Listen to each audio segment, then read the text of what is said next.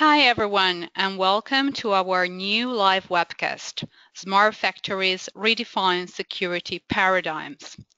My name is Daniela Previtali, the Global Marketing Director for WIBU-SYSTEMS, and I am delighted you are here with us today. We are joined by Richard Mark Sowley, Executive Director of the Industrial Internet Consortium, and Oliver Vincent-Reid, CEO and founder of WIBU-SYSTEMS.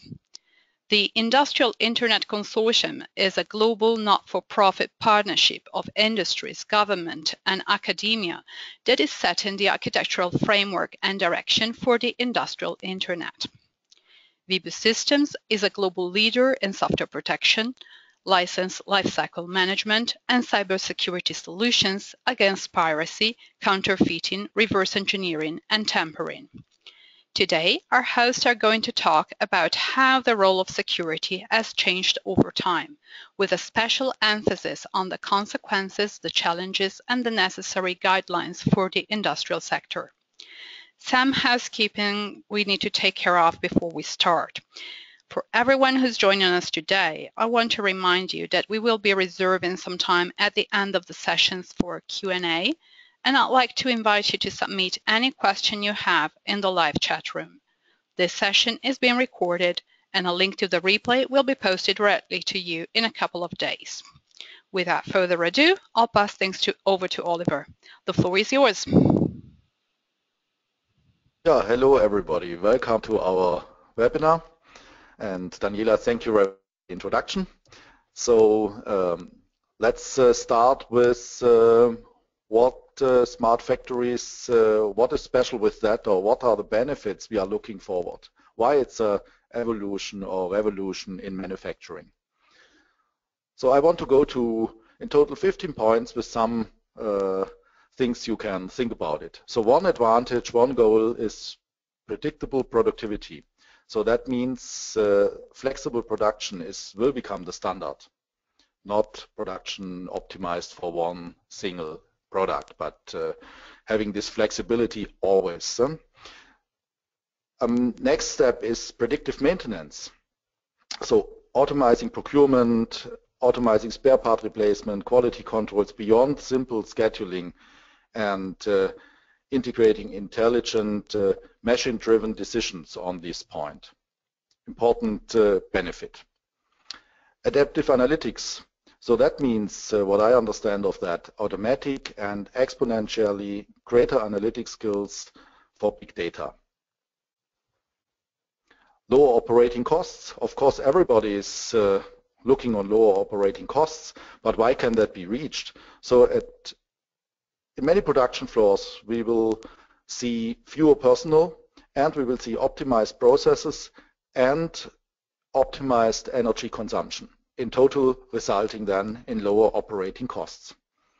We want to become more friendly to the environment, so a better use of natural resources and assets and less waste. We want to reduce the enterprise risks, so that means the lower total cost of ownership, fewer personnel, what I've told before. Infrastructure also distributed amongst several manufacturers and distributed between different locations as well. So it would be great to get greater convenience for the user. So that means manufacturing of small and customized batches compared to high volume mass production. And that should be possible from single items to large-scale production runs. We want to see some custom marketing based on real-time data in the production, in the order, in the process. More interactivity, so smart decisions done by machines, influenced by data collected from the process and collected from the user experience, something that is not possible without smart factories. We want to get higher safety standards. That safety standards are established already, and there are many national regulations in all the countries for that. But they are also what we want to reach is that we get independent on personal capabilities, willingness, funds, expertise, but depending on large-scale algorithms. Greater professionalism. That is there's a demand in smart factories for professionals with higher qualification and with multidiscipline knowledge. So the requirement for the people will become higher, and education is certainly one point that is very important for the success of smart factories. Higher efficiency in terms of quality, logistics, and production standards. Level playing field, I mean with that standardization of interfaces, security measures, manufacturing processes, infrastructures for higher model replicability, and distributed access across the globe. So that's things together with interoperability that will become very, very important. Shorter time to market, a benefit everybody sees immediately. That is also initiated by the flexibility of industrial IoT devices and the upgradability of features, functions in any kind of devices. If it's a sensor or an actor, it doesn't matter. And of course, new business models. So a concept similar to the app concept in your smartphone can be realized in all the networked IoT devices in a smart factory. And that's allowing for new monetization options and for upgrading features in the future. So that's some of the features. Each of them require some work to make that happen, but that's what we think we will see in the future and what are the big benefits. So global smart factory industry activities are all over the world, and it doesn't matter if it's in the US where it's called Industrial Internet, or in Europe where it's called Industry 4.0, Industry 4.0, initially driven very much by Germany, but today there are many initiatives from the European Commission in many European countries, in France, in Spain, and so on, and in Asia as well.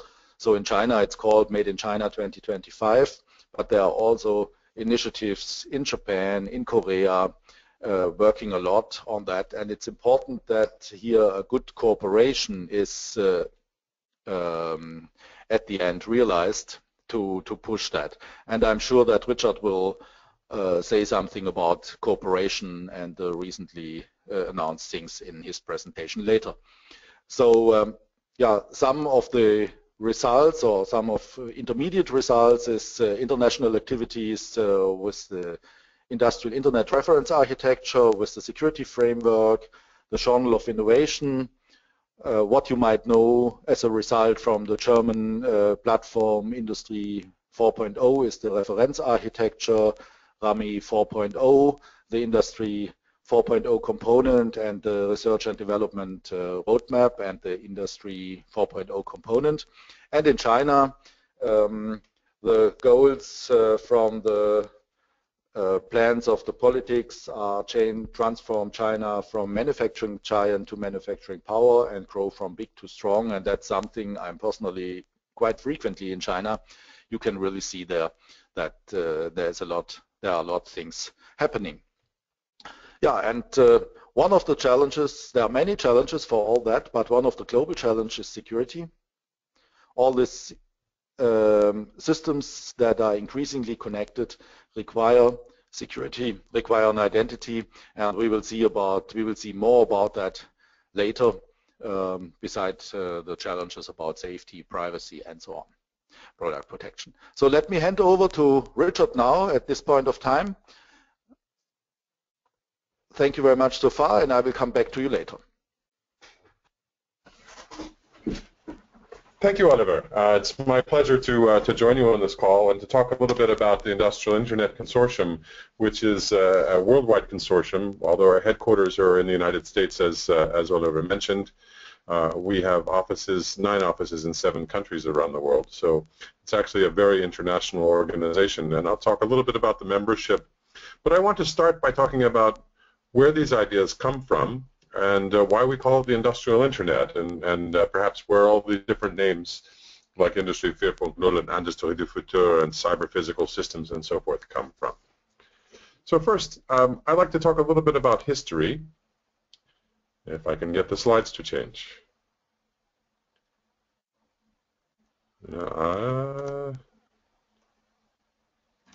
Sorry for the delay. Yes. So in 1995, I saw a wonderful quote from Bill Gates, the CEO of Microsoft. He was asked by a reporter why it was that Microsoft didn't have an internet division, and he said, well, what's the point of having an internet division? That would be like having an electricity division. It's in everything we do. I had been reading at that time the history of the adoption of electricity in North America and Western Europe. And I knew that between 1900 and 1910, in fact, most large companies did have electricity divisions that were trying to figure out how to use this new technology to distribute better, to manufacture better, to build better quality, and so forth. And eventually, they no longer had electricity divisions, or they did, but they called them janitors. They replaced the light bulbs. In 1999, Mr. Gates turned around completely, and he published a letter to all of his employees, 80,000 employees. And most interesting letter in that a line in that letter was the line that said, "A fundamental new rule for business is that the internet changes everything." If I could see you, I'd ask you, do you agree with that? Almost everyone does. But I think I'm going to be able to convince you that although there have been some major changes in the industry, in many industries, there are probably not as many as you think. So let's talk a little bit about some industries that have been changed tremendously by the internet. I think the most obvious one is music. Those of us with less hair on top of our heads remember these things called boom boxes. You see a gentleman leaning against one there. They weren't quite so big, but you could carry them on your shoulder, and music was distributed physically on physical media, on 8-track tapes, on cassette tapes, on records of varying sizes with typical names for those sizes being numbers. But today, music is delivered entirely virtually. It's delivered over the internet, and it's played from MP3s or other formats through computers. Those computers don't necessarily look like a laptop, like in this picture in the upper right, but they are computers, whether they are your mobile telephone or whether they're music players or whether they're large music players connected to your stereo system at home. We've seen the same transitions happen to watching movies. I've just discovered that my adult children have probably never seen anything over the air on television. They only watch things that come off the internet, legally, of course. They have a television, but they use that television to connect to the internet and watch things off of YouTube. The way we contact people with Skype and Facebook, the way we read the news even, there's a dwindling number of people reading the news in newspapers. They don't like to get the ink on their fingers. When you read news on the internet, you don't get ink on your fingers. So yes, in the entertainment businesses, in music business, in the book business and so forth, there have been enormous changes. But I hope I can convince you that there are some interesting industries in which there have not been major changes engendered by the internet. Here's one that I actually worked in myself. Some of you will recognize this if you're in the manufacturing space or you've heard of programmable logic controllers or PLCs. That's a picture of a box that I worked with personally from 1979 to 1980. It was made by a company that was then called Modicon, later called Gould, now called Schneider. It's a French company with a German name in the United States. That box is used for managing what are called discrete manufacturing lines. So those are some of the most common factories in the world. Things these are factories that make things step by step, shave a corner off the titanium block, drill a hole in it, sand out the one end, and so forth. As it moves down the factory line, different things are done with different tools to things that are moving down the line. That particular box was being used in a factory making brake linings for automobiles. The company was General Motors. They were very good to us. We called them Generous Motors. That's a company you probably heard of, making cars in the Detroit area. There were some interesting things about this computer, and it really was a computer. Inside that box was a Motorola 68000 chip to be found in many, many, many microcomputers and mini computers of that era. But people didn't think of it as a computer. In fact, the way you programmed that was that strange language to the right of the photograph. That's called ladder logic or ladder diagrams, and it was basically step by step what you do as you move down the ladder, as you move down the manufacturing line. check for example, there are switches there to check that there's nobody inside the manufacturing area because a drill's about to come out and it would kill somebody if they happen to walk in at the wrong moment. So there's a safety switch, and then the drill comes out, drills a hole in the block, and so forth. I think more interesting than the fact that they were programmed in very different ways than other computers at the time is that it wasn't connected to the other computers at the time. That is, if you wanted to take information about the manufacturing line, for example, to be used for just-in-time delivery of inputs from your suppliers or just-in-time outputs to your customers, you actually had to print out information from that box and then walk across the floor to the information systems. This is the operational system. And in the information systems, type it back in. We call it sneakernet.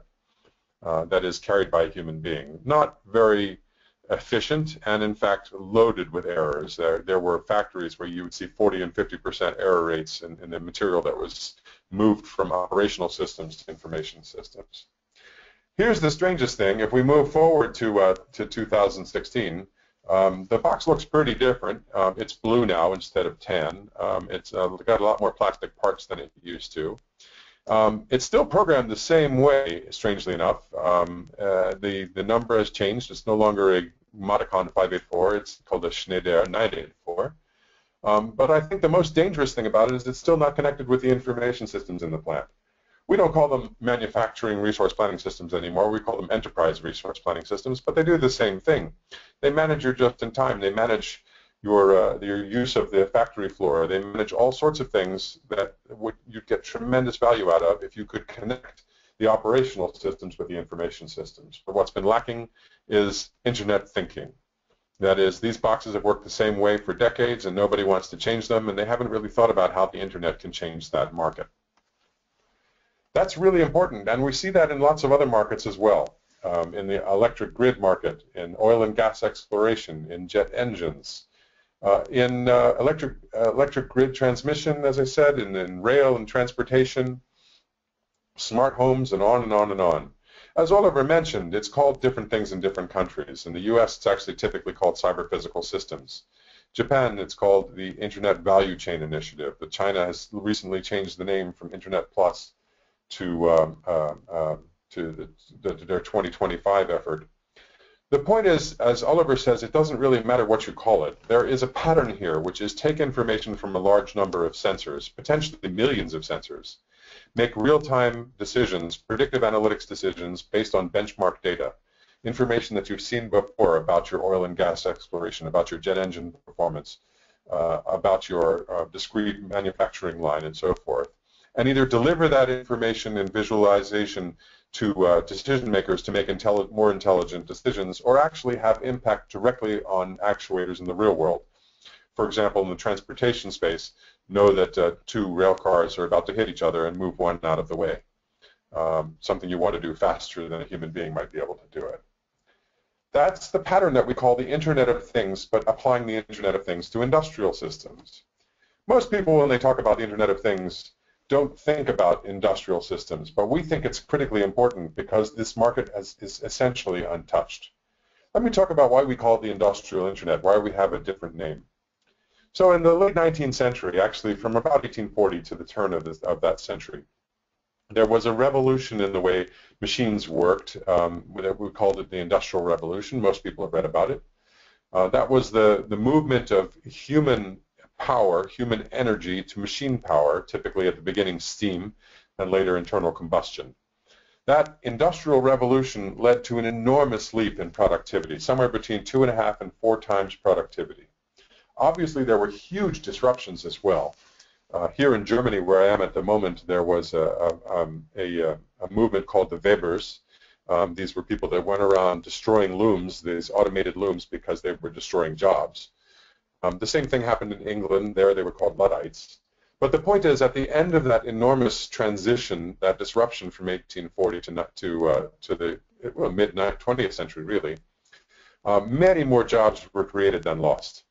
Certainly some of them were to build and maintain these new automated looms, but just as importantly, the enormous leap in productivity created an enormous leap in consumer demand, which created an enormous leap in available jobs.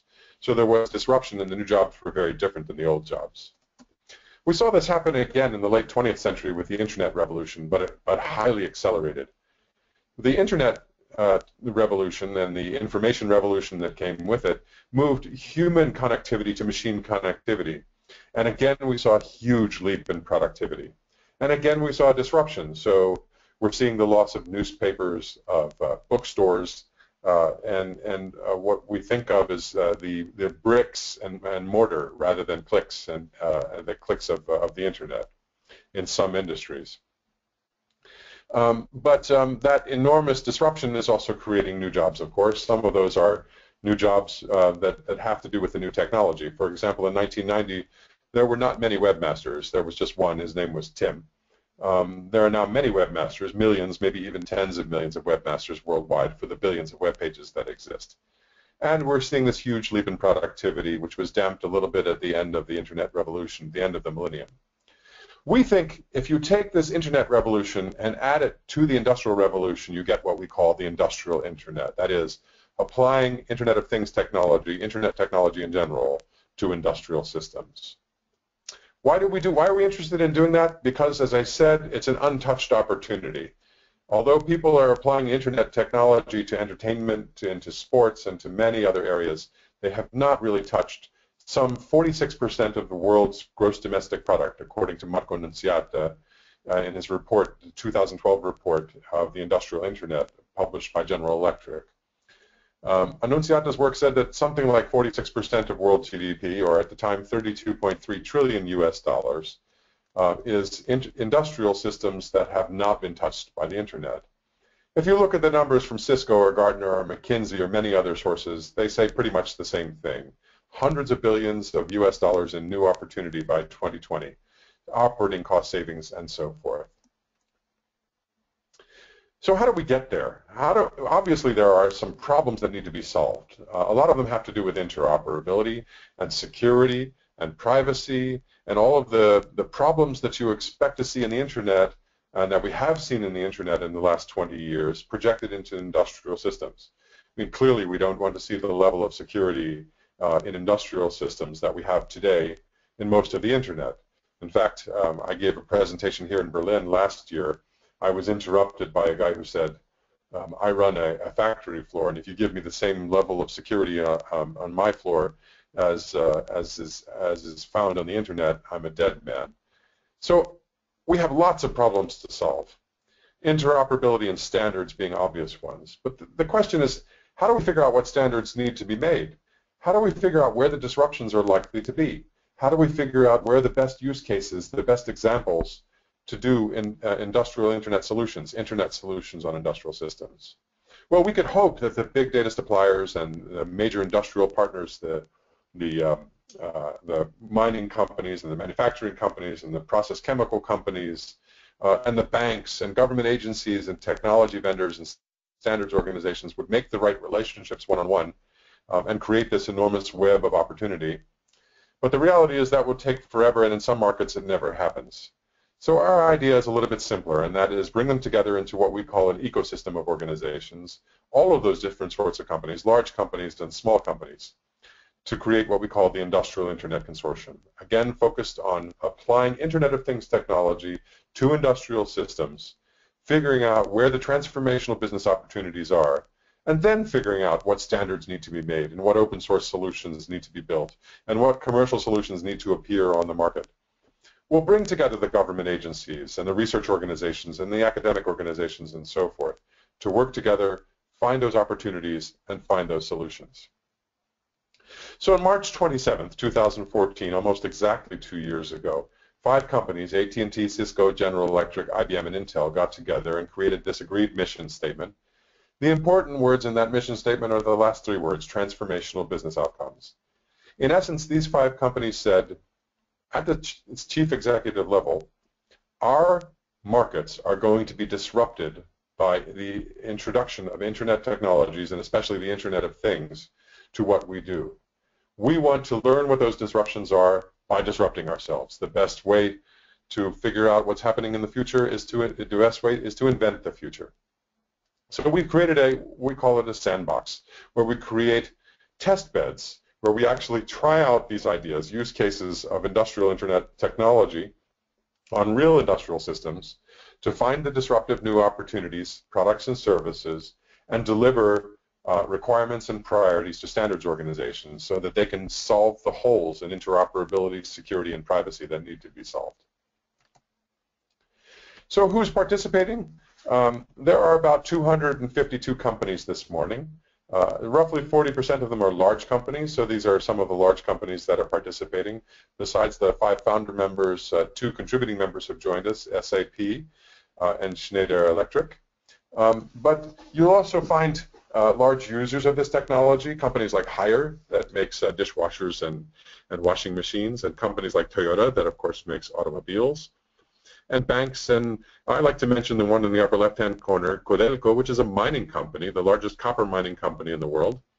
Why in the world would they be interested in joining this organization like the technology companies?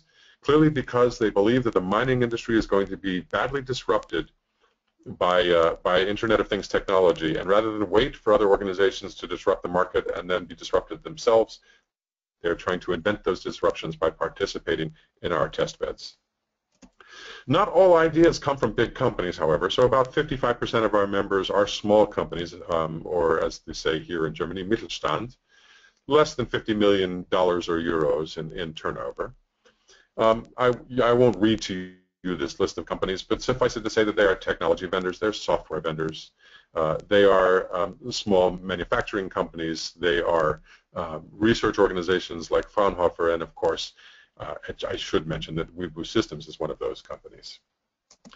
But it's important also to have the research organizations, the government agencies, and testing organizations participating as well, and about 24 of our members are those standards organizations, open source projects, testing organizations like Qualical and Underwriters Laboratories, national research laboratories like CSIRO in Australia, and universities, the first of which to join was Technische Universität Darmstadt in Germany. So we bring them together, and we bring them together to do several different things. First, to agree that they want to work together to figure out what these disruptions will be, and by actually disrupting those industries and markets. Then to develop architectural frameworks. Our architecture is called the Industrial Internet Reference Architecture, or IIRA.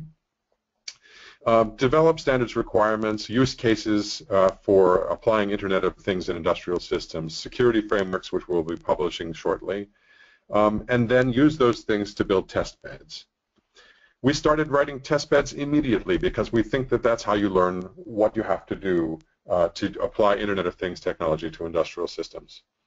It's very important to work with others that are doing that, so I don't have a slide for this, but last week we announced a major collaboration with Industry 4.0 or Industry 4.0, as Oliver mentioned.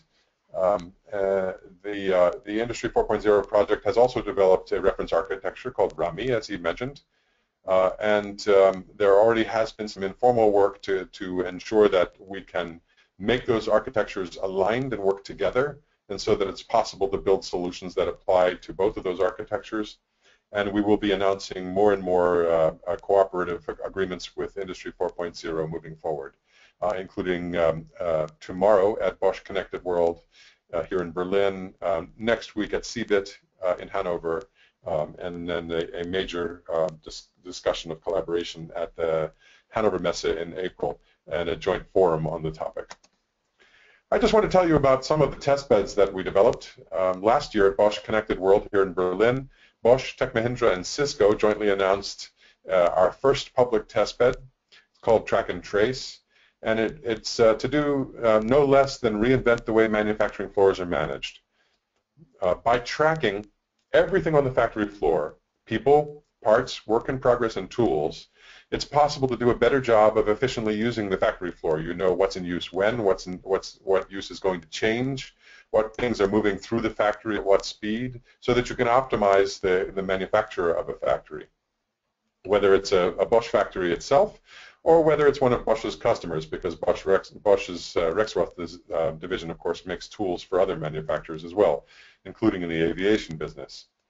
This has been a tremendously successful test bed. It's already spun off requirements for standards and open source. We'll be announcing more about that over tomorrow and then over the coming weeks.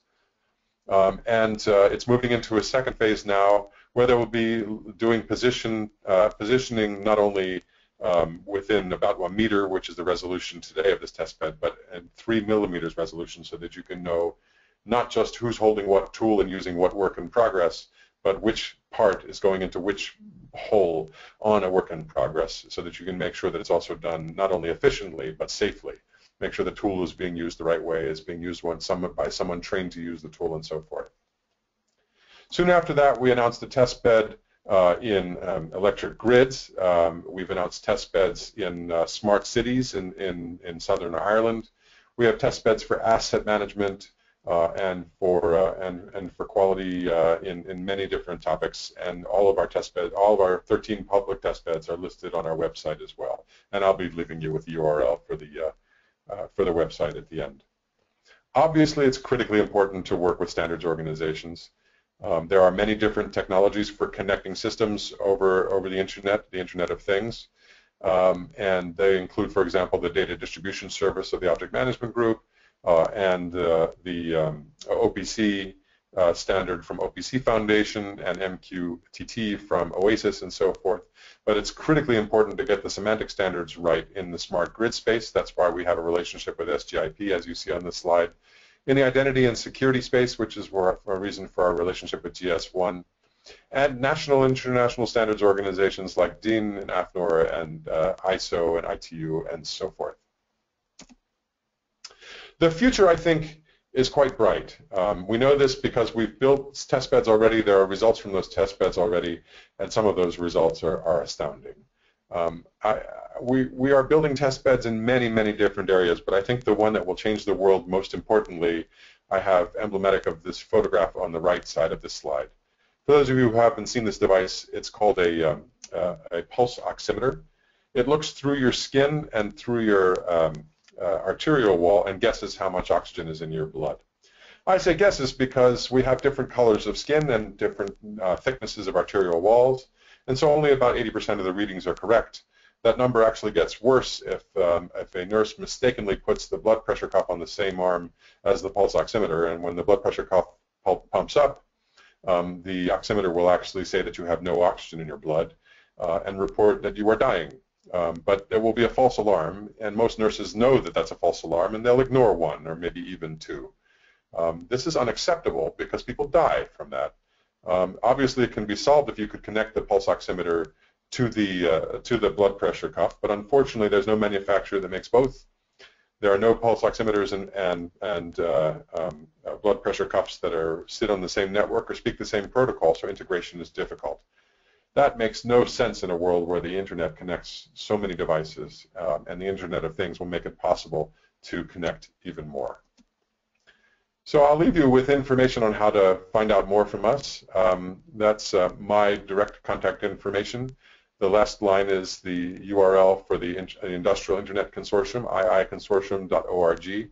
There you can find all sorts of information from what our test beds are doing to what our working groups are doing to how to join if you'd like to participate. As you can see, participants include large companies and small companies, companies in about 30 different countries, government agencies, research organizations, universities, and so forth. And with that, I'll hand back to Oliver for the balance of the session. Thank you. Thank you very much, Richard, for your excellent presentation and the overview of the IIC activities. I think it's in the beginning, I thought it's an American initiative, but it's a global initiative, and we have really a great cooperation between companies in the IIC from all over the world.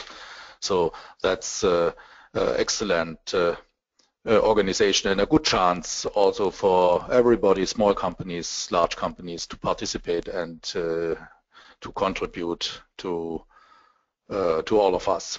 So let me continue the presentation with some activities where WIBU-SYSTEMS is involved. So WIBU-SYSTEMS, Richard mentioned it, we are one of the small and medium-sized or Mittelstand members of IIC since about 1 year. We are working in projects, industrial projects for many years, and I want to show you some of that, and I want then to discuss a little bit the security requirements and some words about available solutions. So I took 3 samples for smart factory projects where WIBU-SYSTEMS is involved. So the first one was Smart Factory KL, the second one with the leading head of a Fraunhofer Gesellschaft, Fraunhofer IOSB, and the last one which started just several months ago in the last year as a large project, German reference project for security in Industry 4.0. So let's start with Smart Factory KL. Just for the history, it's started as an initiative from University of Kaiserslautern and the German Research Center for Artificial Intelligence, DFKI. And that's already more than 10 years ago. So nobody has been talking about Industry 4.0 at this point of time. But of course, the internet has been existing already. And so it started more than 10 years ago with Smart Home was initially a little bit first solutions available, but also not very much, launching Smart Factory in 2005.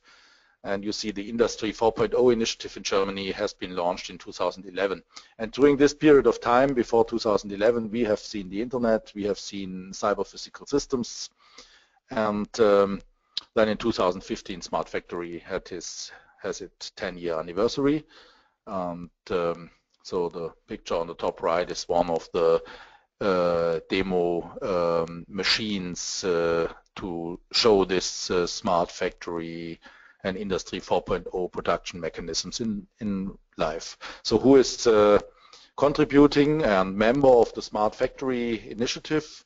So you see German companies and international companies. You have Cisco from the US, you have Huawei from China, you have IBM, and you have German Mittelstand companies like Pils and large ones like Bosch Rexroth or Phoenix Contact, and so on as well. And this slide from Smart Factory shows very well how the production has changed. So yesterday, production is more or less cost-driven. So, of course, we face increasing salaries. We had with this kind of production where we had relatively long delivery times, and we have a long product life cycle. So products have been used much longer than now. If you are looking on today, so the products are not developed so much cost-driven. It's much more customer-driven, and the product individualization is what we see with Industry 4.0, that we can easy and flexible change the production process. We have shorter development times, shorter production time, shorter product life cycle in many cases as well. But at the end, we can make it faster, we can make it better, and we can make it more cost efficient or more cheaper for the customer. That's the advantage. So let's have a look on the project with Smart Factory we are contributing to. It's a production system for electronic keys, a key finder machine, which with a robot, a SCARA robot for pick and place, and some units in the production process. And in this production process, there are cyber-physical systems, there are OPC UA components, there are the product has a memory realized with RFID, so that the product itself or the part itself can tell the production process what should be the result. So in our contribution in that system is that we make the RFID data tamper-proof in the way that we digitally sign the data that is stored in the RFID tag. Furthermore, we do a secure key storage for the certificates and the private keys for OPC UA, which is used for communication between the components. And so with that security components from our side, we go from the sensor to the cloud. So in the cloud, there's another system also using OPC UA, and solutions from us are used to handle the secure keys in that machine, in that production system. So that's one project. Another project I want to mention is called Secure Plug and Work. And Plug and Work, that you think on plug and play with USB, and that's the idea behind it. that you can really replace production components in a machine, in a production system, similar like connecting your USB devices to your smartphone, to your notebook or to your computer, so that the device itself tells its abilities and everything, and it's configured automatically in the right way. That's the idea.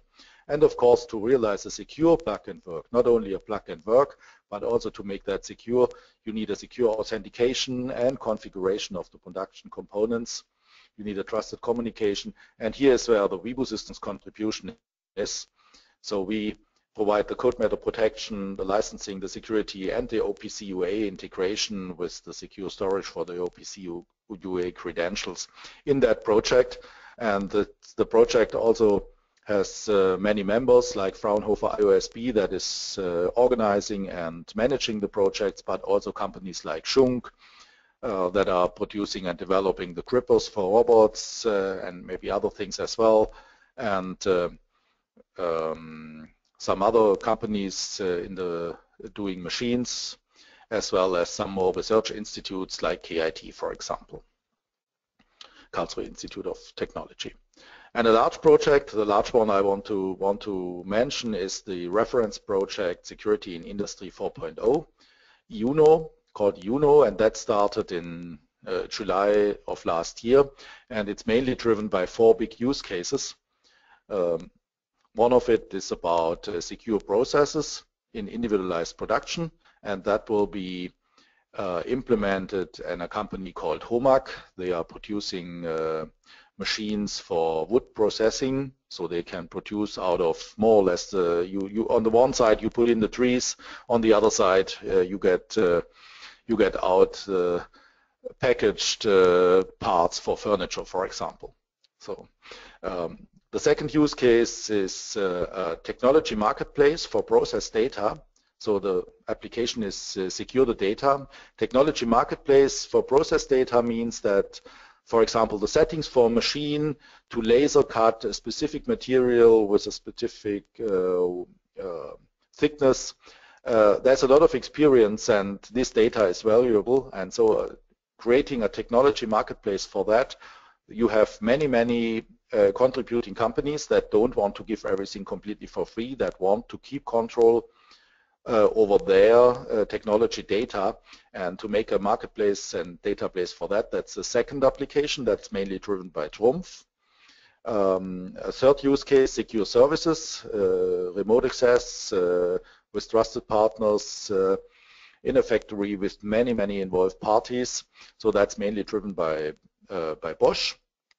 And the fourth use case or testbed is secure connectivity with a visual security control room, and that is driven by VW in a car factory and will be installed in a car factory at VW in Germany at the end. So that's the 4 big use cases, and of course the results should not only be used in that for companies that are driving these use cases, but the idea is that at the end there is the outcome is something like toolbox that can be really transferred to the industry easily and can be used in many applications. But the idea why the German ministry made that large project or funded partly this large project is that we are not only developing something that is demonstrated, but the idea is really to implement it in the factories of the 4 main driving companies, and that is Bosch, Trumpf, HOMAG, and Bosch, Trumpf, HOMAG, and what's the last one?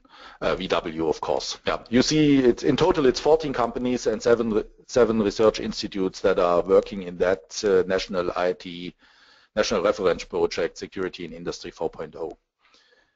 Yeah, okay, that's the 3 sample projects. So let me come to my last topic, how to implement security in connected products. So what are the requirements? If we are getting to flexible products and more software realized function, it's important to protect the IP, to protect the know-how. Also, we need to protect the products against counterfeiting. That can be done both can be done by encryption, the IP protection and the copy and the counterfeit protection. And of course, the keys need to be stored in an unclonable way. We need to have flexible licensing, and that is also done. Software realized functions will be protected and encrypted differently. And then the licensing needs to be integrated in the business process. So it needs to be implemented in an e-commerce platform, in a ERP system, CRM system, or however that this can be really done in an efficient way that you can realize new business models and new monetization strategies for your devices. So not only having a one-time sale of your product, for example, an infusion pump for hospitals, but to create business models for recurring revenues, selling the device once, but also creating revenues every year with the use. And a last very important point, and I think Richard mentioned that when he shows that when he explains the medical example, tempo protection is very important, that you really make sure that the data is not manipulated, that it comes from the right device or from the right person, and this is done using asymmetric cryptography and digital signatures. And the requirements for this industrial applications is really a high level of security, because the attacker is not the user itself. It's somebody from the outside. It might be the competition, it might be national secret services, it might be terrorism or organized crime.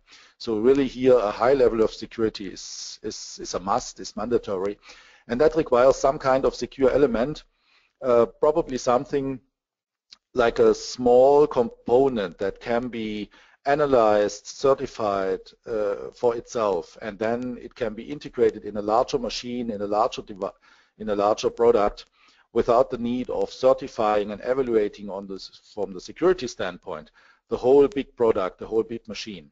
And that's very important, and secure elements came into place here at this point of time. Like your smart card chip that is integrated in your passport or in your company card, something like that. Flexible storage to realize applications like a technology data marketplace, of course, must be able to handle licenses from different stakeholders, so licenses from different vendors. Communication security, very important point. One possible solution is using OPC UA, for example. And retrofitting is also something that is important for smart factories and for industrial applications, because the machines in our production facilities today, they are used for a very long time, maybe some 20 years. And some of the very old systems, we might be not able to integrate them very well in a smart factory today. But the medium-aged systems, we should be able to upgrade them so that they can really be used in with the new requirements in smart factories. So retrofitting in the brownfield on the installed base is an important point for the security. And this is what WIBU-SYSTEMS is offering. The heart of our technology is to store the cryptographic keys for either communication or for enabling and configuration of features. And this storage is done in most cases in a secure element, that like the code meter dongles for USB or the cards, SD card, CF, CFast card, that combines industrial flash memory together with this secure element. And inside of this secure element, the keys are stored, and the DNA encryption, symmetric, asymmetric, took place, as well as the handling of flexible license models. And one additional option is to store this information in an encrypted and digitally signed file and bind that to a secure element that is already existing in a system.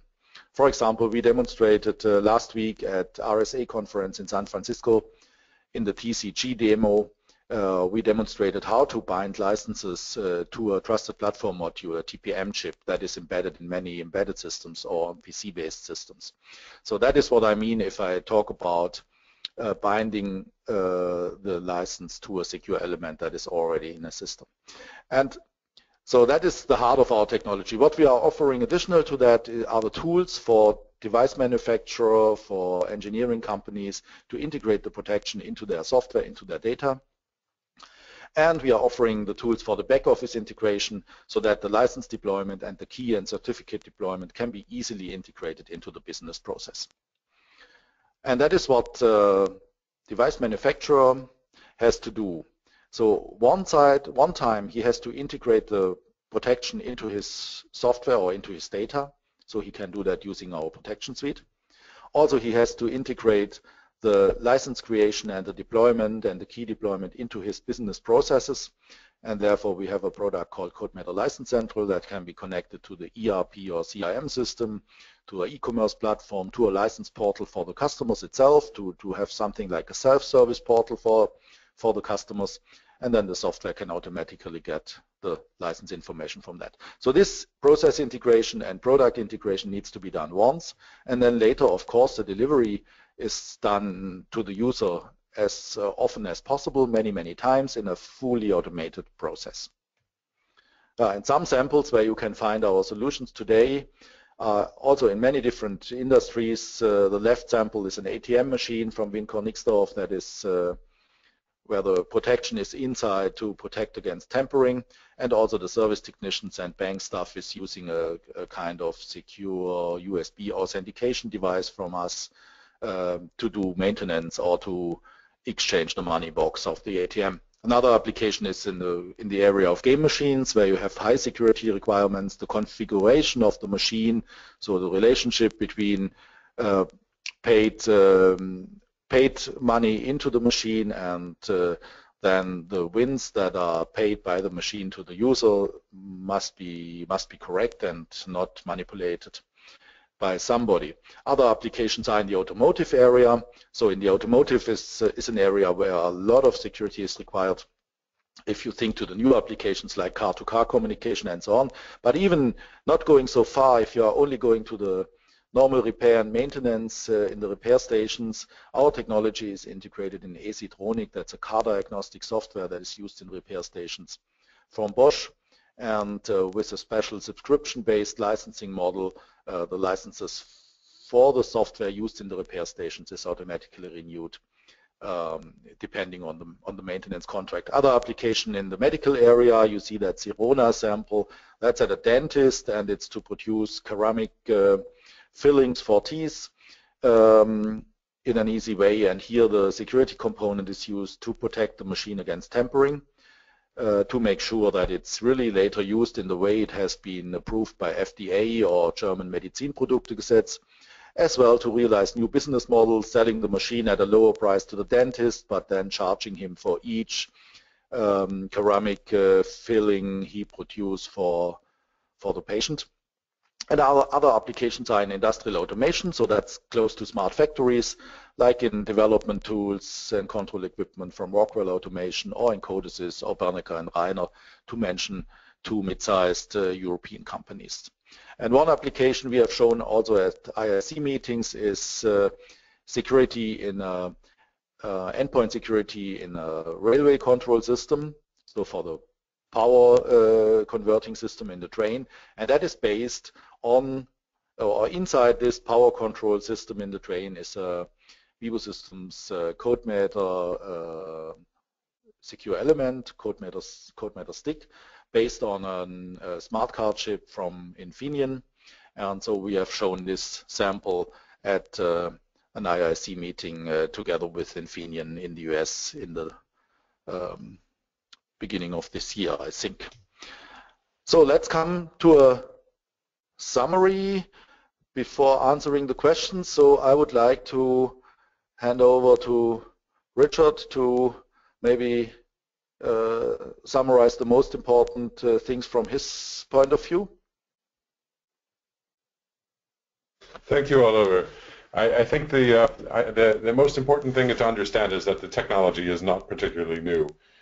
We've seen Internet of Things for a long time. The Internet has been around at least for 20 years, 25 years, and it's based on lots of network technology that came before, like ARPANET and JNET and so forth. But what's really happened is a convergence of economic and technical factors, including the availability of connectivity everywhere, the low cost of computation, the ability to lease computational with things like the IBM, Amazon, Salesforce, or Google Clouds. So while industrial internet is heavily hyped, I think different from most hyped technologies, it is something that actually has worked. It is working today. I know a dairy farmer in the northwestern part of Costa Rica who turns out 40% more milk from the same cows on the same terrain, simply by tracking those cows and keeping track predictably of what kind of food they should be fed and how much milk should be taken from them each day.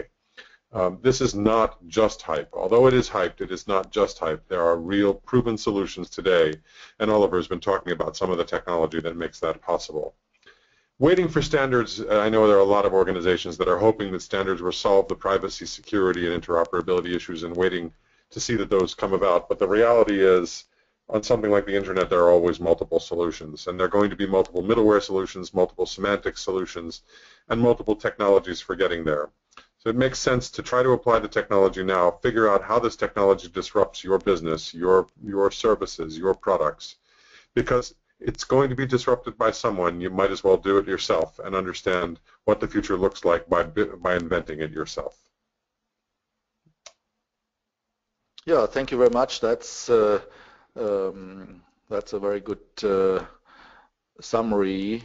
And let me add 3 points. So what I always say is that if people ask me what's necessary, it's security, security, and security. Security is not everything. All the other processes around must be carefully designed and established, but without security it will not work. So security is the enabler for the IIoT and industrial internet, and it needs to be in every network device.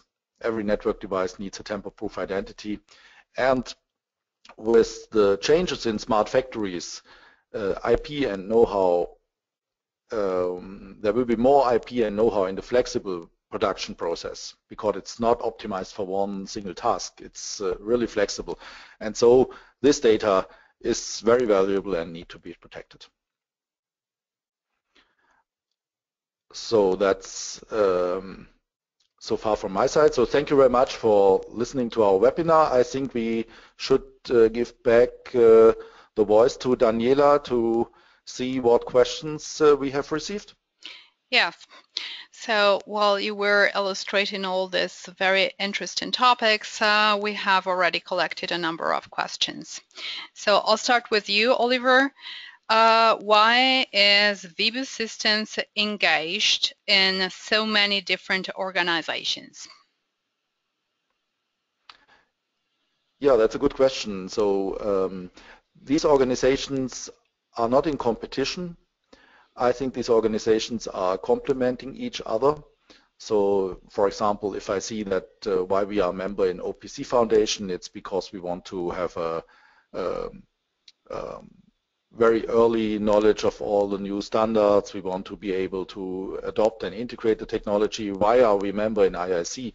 Of course, we are interested in the test beds. Of course, we are interested to learn more about requirements from different industries. And as Richard already told, we must not wait for standards for every little piece of task we need to solve. We need to start, and we need to evaluate and then make sure that we have an interoperable solution. And to do that, you need to understand the requirements from different industries, from different eras, and that's only possible in participating in different organizations. So we continue with another question for you, Richard. What is the exact purpose of testbeds, and how are the several different disciplines linked together? That's a good question. It's a good 2 questions. So the first one is easy. We don't actually know what works, what use cases are going to work, and what doesn't work. I actually believe in learning from failure, which is a necessary ingredient of success.